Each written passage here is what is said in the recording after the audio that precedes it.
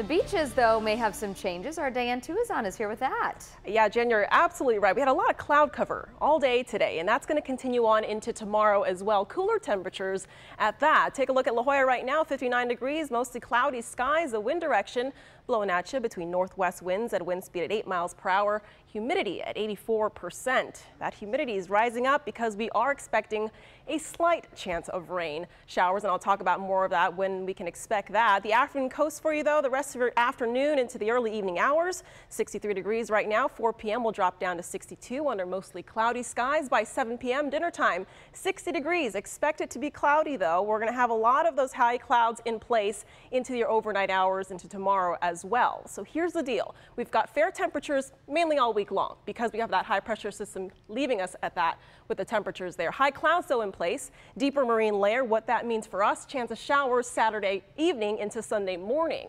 And then showers late next week. Again, a possibility of that. How long will that last? I'll talk about that in your 7-day forecast coming up next. Fox 5 Tech Report, powered by Coleman University.